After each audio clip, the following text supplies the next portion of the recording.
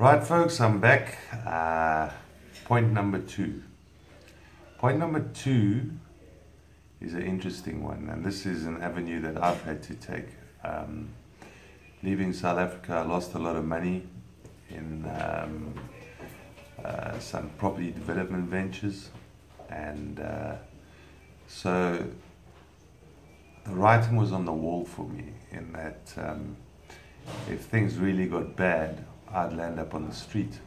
Okay, so I naturally thought, well, there is a social welfare system in Brussels, because my father had to go down that route towards the end of his life. And basically the social system here in Brussels or Belgium is probably one of the best in the world. There's an organization called CPAS, okay, spelled S or CPAS. Now this is the social welfare system of Belgium, and basically what happens here is if you are a Belgian citizen, such as my situation, I've never lived in Belgium.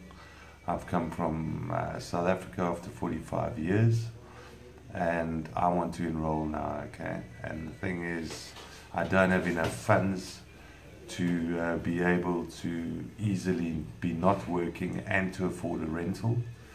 And obviously I've got to find work. So these are the main things that I have to deal with when coming to a new country, into Belgium. So step two, okay, I'm going to see an organization.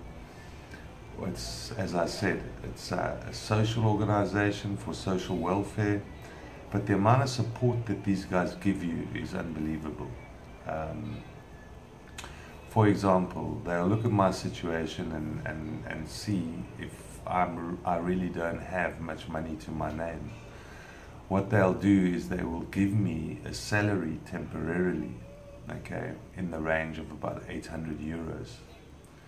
And that 800 euros will be like a state salary in order to help me get on my feet, okay.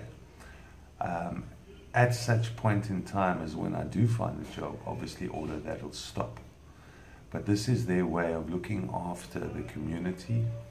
Part of that application is something that I did today. I had to go to a body called Actiris.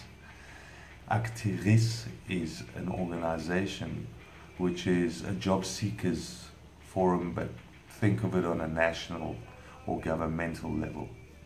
So I had to enroll there, and now having enrolled there, I can go to my meeting with CPAS on Monday. Okay. They will then do an evaluation, and as I said to you, if I'm successful and they see that I do need aid, they will assist me. Okay.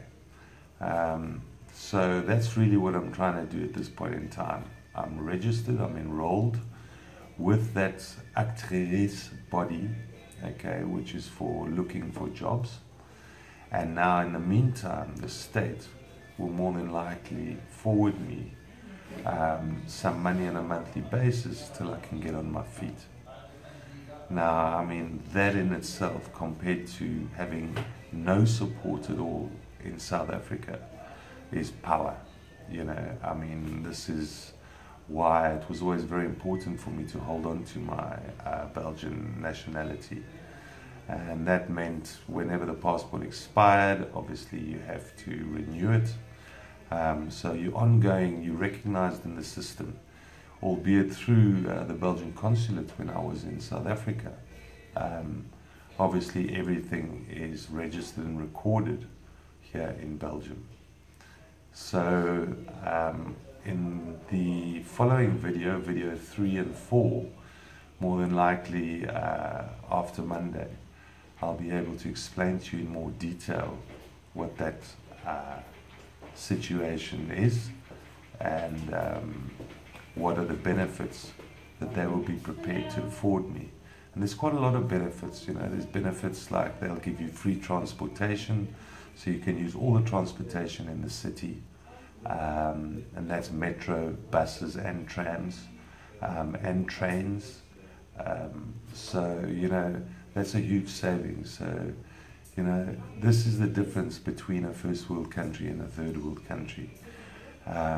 Here they believe and see how important and how necessary it is to assist people to try and get on their feet. So I hope you've enjoyed this video, and I will be chatting to you in video 3. Have a good day. Bye.